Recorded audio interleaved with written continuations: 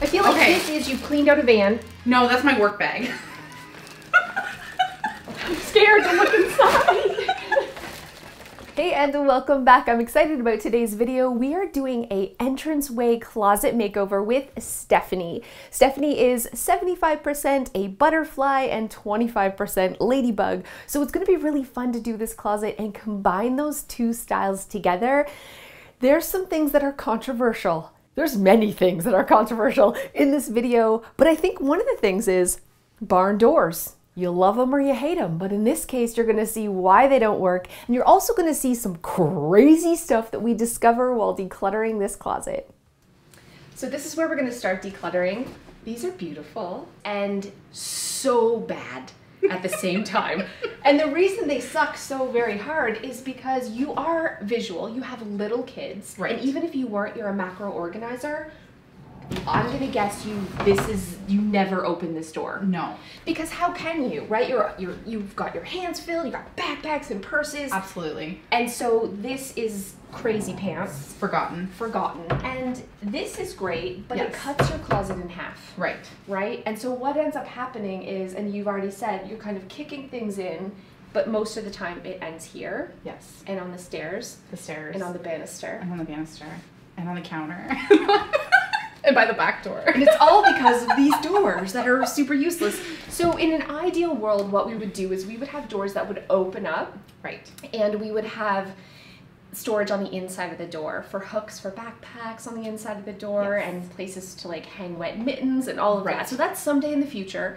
But you guys know what I say when we have a visual organizer, why not just take the doors off? And that's what we're gonna do today. We're gonna take the doors off. We're gonna make this a functional, beautiful closet. Right. But visual at the same time. It was really uncomfortable for me to suggest that the barn doors go because they're beautiful. These doors are so beautiful, but this is the thing. It's combining pretty and practical. And in this space, the doors are not practical at all. And I feel like this is something you might relate to, trying to find that balance. We want things to look a certain way, but we need it to function first and foremost. So that's gonna be the goal of this space. And honestly, it should be the goal of every space in your home, making it as functional and practical as possible. So already with the doors off, I feel like it's already more functional. It does. It seems like a bigger closet. It seems like an actual closet-sized closet, which you don't have a garage. No. No. So this is all the storage. It's like your mudroom. Everything. I see bike helmets. I see hockey things. And there isn't really another place for that to go. So that being said, this is not an excess of stuff. No. With this being your only storage, it has to be your valuable real estate. Yes. So we can't have things that you don't use all the time in here. We have to put it somewhere else. And you have to kind of push yourself to let go of things that you haven't worn in the last year. Right. And that you wouldn't buy again. Yes. Okay. So we're gonna just start by grabbing things, taking it out. Right off the bat, if you know it's like, why do I even have this? We're gonna put it in the donate pile. Okay. If you're like, I'm pretty sure I wanna keep this, we're gonna put it in the keep pile. Okay. Okay, and if it's trash, we're gonna put it in trash. Okay. Let's do this. Deal. Are these a keep? Yes. Okay. I'm gonna guess all the coats maybe are keep. Pretty much. I realize now. My daughter has definitely outgrown that one. Oh, we found one to go. This is very strange. Okay, so they go over the vents and you put the mitts on them to dry. Okay. So they're like... You use this. Yes. Okay. I'm finding some... It's happening. What is this? No, what is this? It's a penis. It is a penis. I was gonna say, this is a penis. Yep. This is going in my, best things found category. Blooper reel. Why? Long story short, my husband's friend said, oh, I saw these penis heads or something, and my husband went and bought them online. So now they each have a penis head. So I'm not really sure where to put it because I can't put it with Halloween because when he wants it, it needs to be accessible. It's a keep, I guess. I found a bag of miscellaneous. I don't think we need this dirty spot. I feel like this is you've cleaned out a van. No, that's my work bag. I'm scared to look inside. Dog? Do you have a dog? A chicken. You have a pet chicken. Yes. That you take for walks. My kids do. Sometimes they use the wagon. Okay. Okay. to keep. There was so many weird things in this closet. Everything is in this closet. There was flooring, there was golf balls, there was soccer things, there was bike helmets, there was, if you name it, it was in this closet, and maybe two of them. And it's a small closet. It was like a clown car. I was pulling out, the penis head just, woo! It was a roller coaster for me. Absolutely hysterical. The craziest thing I found, I didn't even get on camera, and I'm going to talk about that at the end, so make sure you stay tuned for that end story. But also, can we talk about shoes? 17 pairs of running shoes for just Stephanie's husband. He had 17 pairs of variations of different kinds of running shoes in this closet, which is way too many. 3 pairs of running shoes is like, and maybe like a grass cutting pair. So 4 pairs of running shoes, not including boots or sandals or anything like that, but he legit has a lot of running shoes. So I would challenge him to let go of 4 or 5 pairs of shoes, because he has a lot. If he really wants to keep them, I think he should keep them in the basement. Only because this is your valuable real estate and it makes it hard for everyone else to put away their shoes. Agreed. So now that the closet is completely empty, I'm actually putting everything back in. I know this is weird, but I'm leaving and coming back the next day to surprise Stephanie and make over her entire kitchen and this closet, and I don't want her living with mess in the meantime, so I'm putting it all back in. So tomorrow I'm gonna kick her out and reorganize it, bring her back, and surprise her with her gorgeous makeover. So I'm gonna start with this closet because it honestly is the most important space in this entire main floor. They have 2 kids, they have a busy family, and this is their only closet on the entire main floor. And not only does it have to serve as a spot for coats and shoes, but anything that they're dropping, so purses, backpacks, mittens, it's doing a lot of things.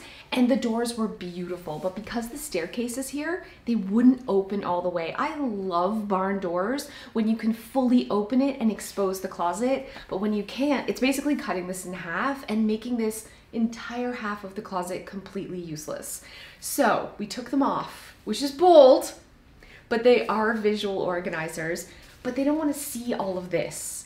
And so I've got these beautiful solid bins that I'm going to label, and we're going to put these on the shelves to hide away the things but still make it easy to access. And I'm going to raise up these shelves so we can have some hooks here for the kids' coats.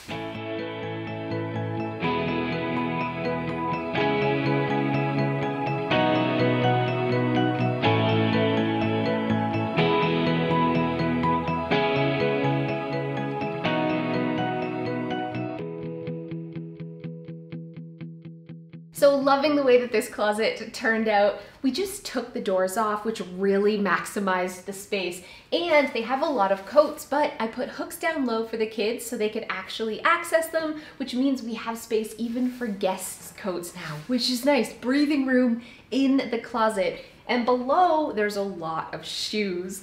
They actually had more shoes than would fit on the shoe racks, and the shoes were in front of the closet on the floor. So I took the bottom shelf out and opted for 2 big baskets instead.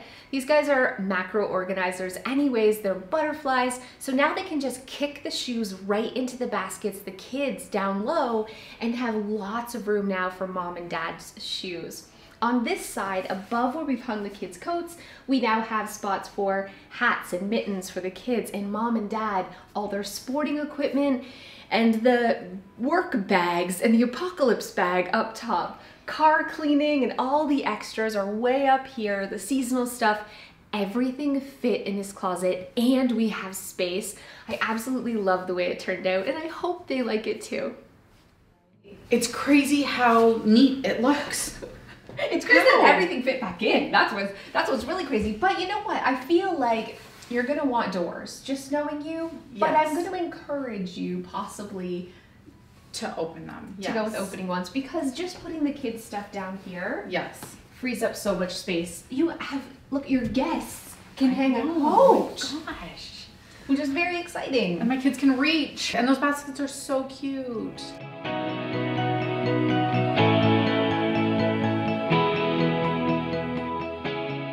I hope you enjoyed this quick little makeover.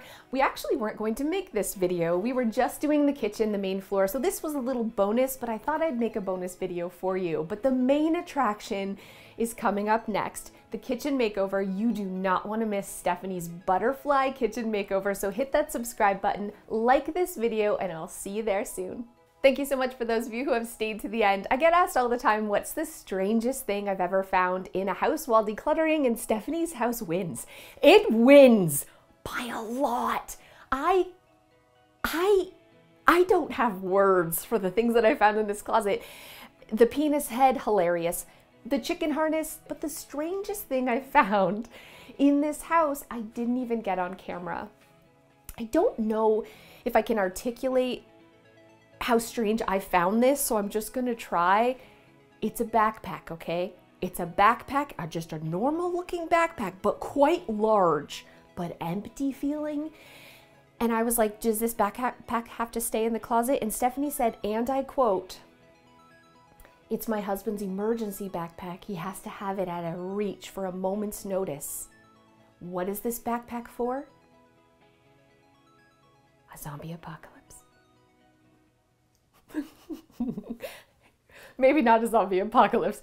It's his, in case he has to go survive in the wilderness for extended periods of time, emergency backpack. Does he camp? No. Does he hike in the wilderness? Also a no. This is just in case zombies are attacking and he has to have this bag. So I'm curious to open this bag. Like, what does one keep in a zombie apocalypse bag? Prepare yourself. This is important stuff. Okay, there is one giant blade, like an army knife, but like a, I assume that's for chasing down and killing rabbits to eat, but there was no lighters or matches in the bag, so we're going raw. We're on a raw diet in this zombie apocalypse. There was a straw that's apparently for sucking out of mud puddles. Like, it's a survival straw that makes all water consumable, which I can see the importance of that. There's a bottle of sunscreen because you are not getting cancer, skin cancer during the zombie apocalypse. Nope, you can be eaten by bugs because there was no bug spray, but that sunscreen was in there. And, drum roll, 2 Tums. Not a bottle of Tums, just 2 unwrapped Tums. I think they must have fallen out of the package and were just left in the bag, but that was it, my friends.